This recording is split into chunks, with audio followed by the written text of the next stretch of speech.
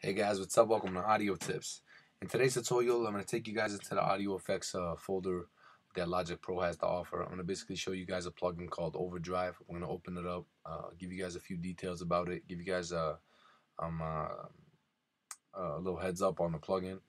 Basically, it's for beginners and new users. If you guys are new to Logic Pro, there is tons of plugins that you guys have at your disposal, and I just want to show you guys how to get to them.